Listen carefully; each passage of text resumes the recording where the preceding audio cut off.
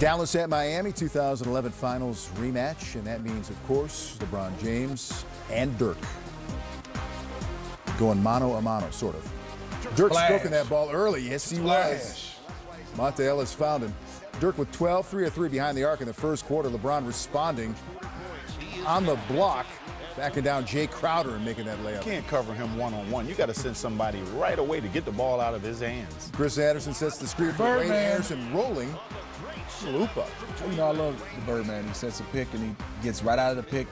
He gets right to the rim and they find him. And then Wade looking very good, stepping back and hit that jumper off glass. Miami up by 9. Later in the second, LeBron to a cutting D-Wade, turning back the clock. Them two are so good together. They know each other's tendencies, where they like the ball on the floor. And yes, they can play pretty good defense. You see him, unselfish play, gives it back to LeBron for the easy dunk. Oh my goodness, great defense by D-Wade tonight. We'll get to that in a moment. Monte Ellis, Jose Calderon. Calderon's been shooting the lights out from behind the line, and it's great to have Monte Ellis pushing the basketball and finding Jose Calderon in transition.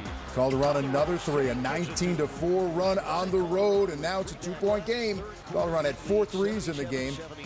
LeBron on the block, turns around, a little fadeaway. Well, again, you gotta send somebody to get the ball out. He's too good off the dribble. He's too big, too strong, and like you saw there, can hurt you in many ways. Heat answered back with a 16-6 run. Then Chalmers delivers a high forearm to Dirk and ejected. Whoa. Whoa. Hey. I mean, you had to reach up to pop him with that. Yeah, that's a guy 7 foot. Dirk is a 7-footer, and he still caught him in the face. Dirk, no worse for the wear, hits that jumper. Splash. Miami's up by just 1. Now LeBron, again, muscling, fading, hitting. He gave him the dirt off the one leg. But the scout report on a guy like that, when he's hot, you see he had 39 points. Go get the ball out of his hands.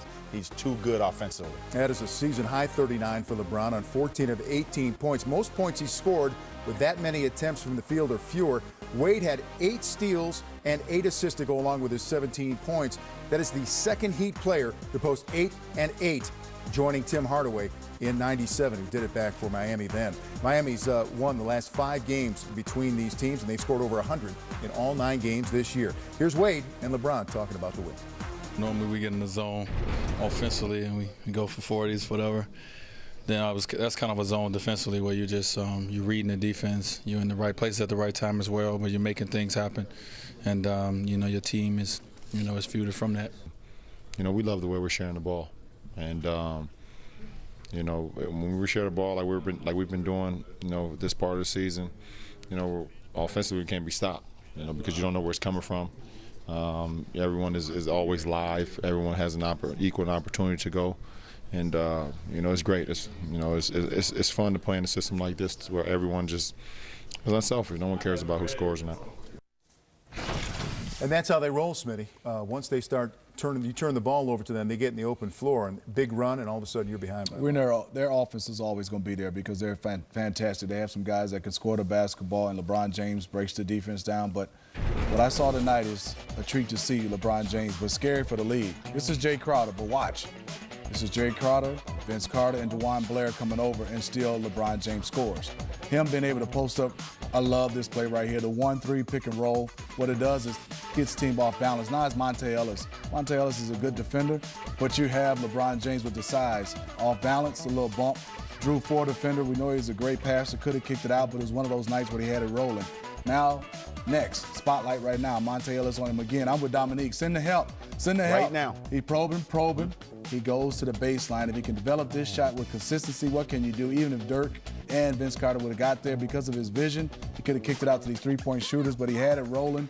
This is an unbelievable technician, school time, big-time play on the block for LeBron James. I mean, I'm having shakes because I love to see guys post up. Oh, yeah, I love to see great small forwards. Anyway, as a small forward, you love to see that.